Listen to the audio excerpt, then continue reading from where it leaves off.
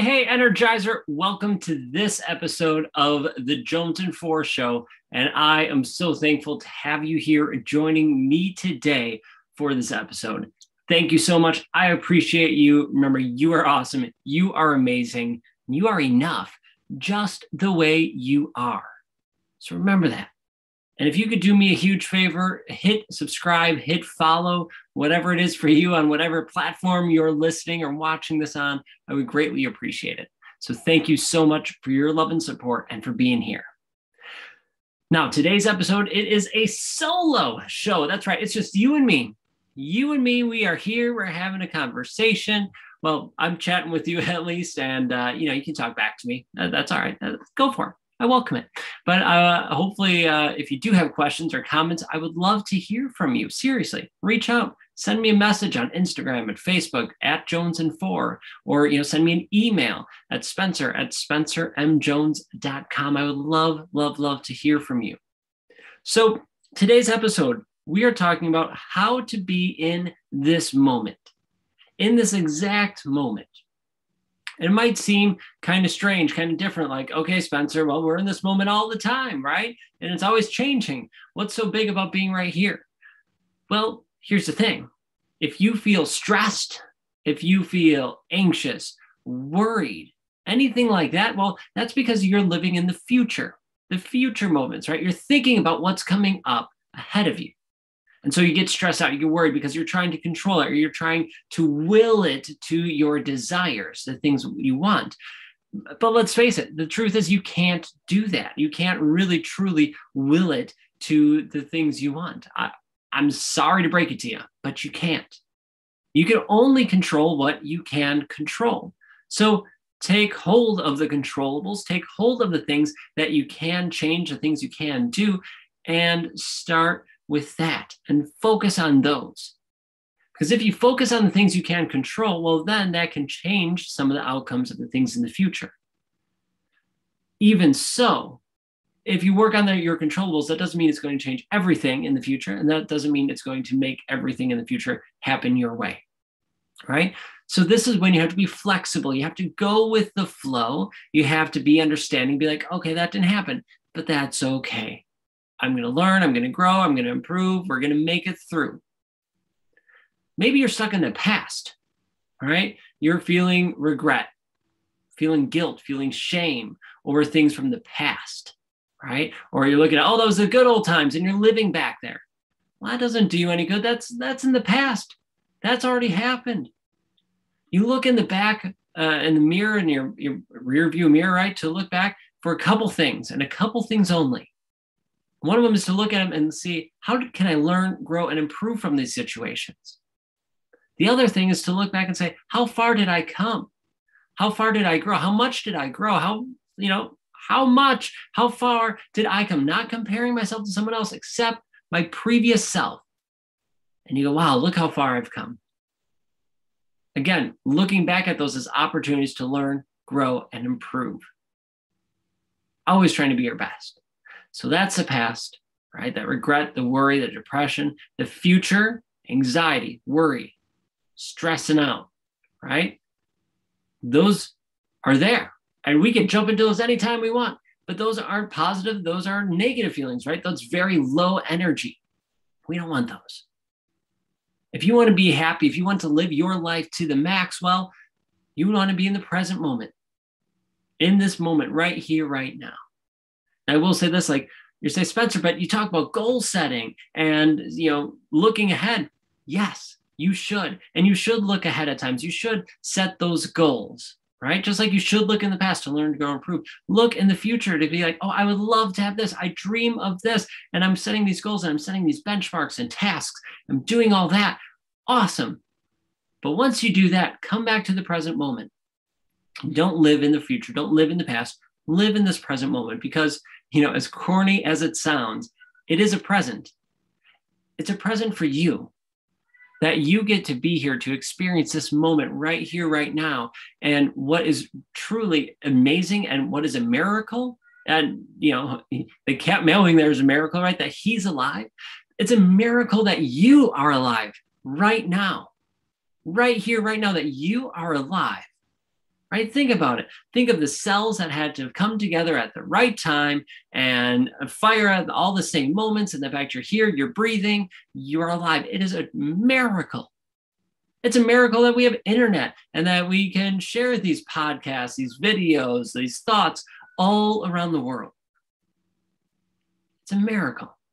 So why not take that miracle and embrace it and celebrate it in this moment?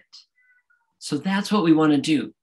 We want to take this time to celebrate. Yes, look ahead at the future, to plan, to dream, and build that out. And then look in the past to learn, to grow, and to prove so you don't make those same mistakes, right? And you can always be better, become wiser, but then celebrate and be in this moment. There are thousands, probably millions of ways that you can be in this moment right here, right now. Probably millions, maybe more, right? You have to find the ones that work for you. Now, I'm going to share a couple of ways and strategies that work for me to help bring me from feeling stressed, feeling worried in the future, or dealing with that past stuff and bringing me to, boom, right here, right now, this present moment. So a couple of those things that I do for me is to breathe. First one is to breathe, right?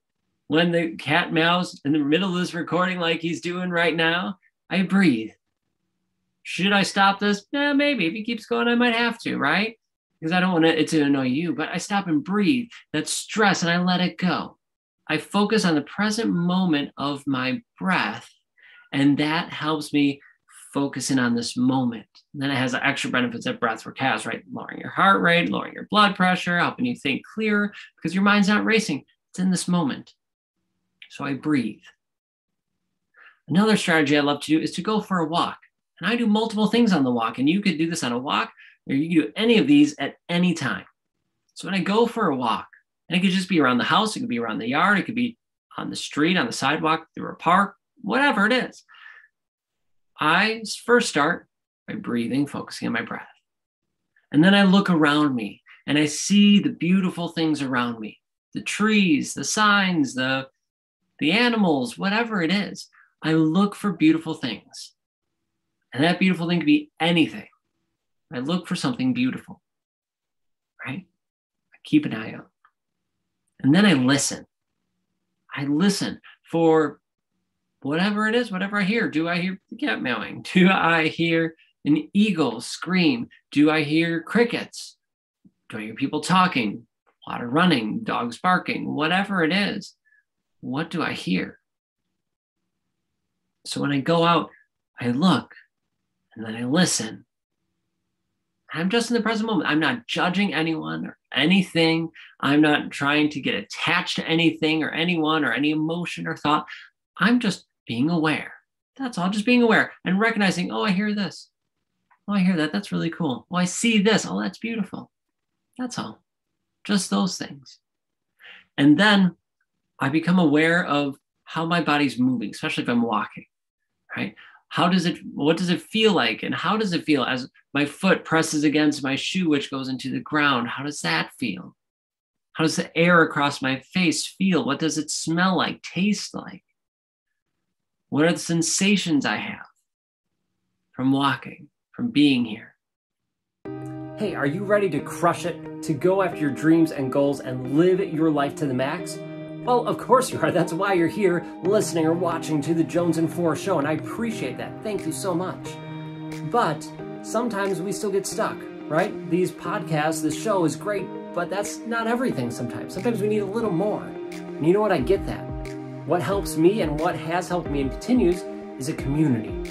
And surrounding myself with people who are amazing, who are like-minded, like me, going after goals, achieving big things, and pushing themselves and others to be their best. Wouldn't it feel amazing to be surrounded by a community like that? To be surrounded by people who are like you, who have big goals and dreams, and they're going for them. Not only are they going for their goals, they're helping and encouraging you to go after yours. Well, if that sounds interesting, if that sounds fun, if that sounds like a community you would love to be part of, well then come check out Spencer's Energy Hub. That's right, I have our membership community, well I should say we have a membership community that's here for you. I say we because we are the Energizers, just like you. We energize each other to be our best. We have monthly rock star interviews, right, where we interview masters in their field. We have weekly trainings. We meditate every week as a community. And you can hop in and join us. You get special access to me along with an incredible community of people. So if you are ready to level up, if you are ready to be a rock star and crush your goals while being surrounded by an incredible and amazing community, check out Spencer's Energy Hub. All you have to do is go to spencersenergyhub.com and check it out. Or if you want, just head over to my website, www.spencermjones.com, and check out the hub. We would love to have you inside. All right, back to your show. I open my awareness to this present moment. Now, I asked this question on one of my lives, my meditation lives on Insight Timer, because we were talking about how to be in this moment. And so I threw it out there. What are ways that you all come in and celebrate this moment? And some of them said some of the same things: listening, looking for beautiful things. Some people said go for a walk. Some said just listening to music. Cool, right? Watching movies. Cool, right? Trying to remember here, doing their gratitudes. That was a big one that kept coming up, right? Find what works for you. What helps you be at your best all the time?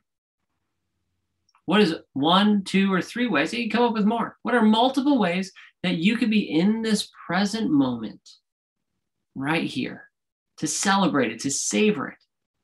I'll share 2 of my other ways. And that's when I eat and when I drink. When I eat, I focus on the food. I'll be perfectly honest, I don't do this all the time, right? But at times I want to be present. I want to be in that moment. When I eat, I savor the food. I enjoy each bite, the taste of it. I give thanks and grace and gratitude for the ability to have that food and the ability to eat it. When I drink, even, my cup of coffee, oh, so heavenly. But even when I drink water, right? I just drink water. I hold it in my mouth for a little bit. I might swish it around and I enjoy the taste of it. The fact that I have the water, that I have the coffee, the tea, or whatever it is, that I can embrace it, savor, and enjoy it. It's a huge blessing. Huge, huge, huge blessing for us. When you start focusing on being in this present moment, on the moment right here, right now, your world changes. It shifts from being worried, anxious, stressed out, or dealing with shame, guilt, right? And anger from things in the past to being filled with love. Because in the present moment, that's where love lives. That's where happiness lives. It's in the here and now. Savor it. Be aware of it. So then you could savor it. Enjoy it. And be at your best. So there you go. A short, sweet Jones and 4 Show episode. I truly appreciate you. I know this is short, but I want you to take some time. Right? Usually these episodes, if it's a solo show, maybe 20 minutes. If it's an interview, anywhere up to an hour. I encourage you. I invite you to take the next 5 minutes. I know it's a long time, but I invite you to take the next 5 minutes that you could be listening to this episode to not listen to it, and then just listen and look. Listen for the sounds around you. Look for the beautiful things. Be in this moment. I challenge you. And then after that, message me on social media, on Instagram or Facebook at Jonesin4. Send me a message. Let me know what you saw, what you heard. All right. Thank you so much. I appreciate you. Go after it. Be in the present moment. You will be happier and filled with more love when you do. All right. I appreciate you. Have an incredible day, and I will see you and catch you in the next episode.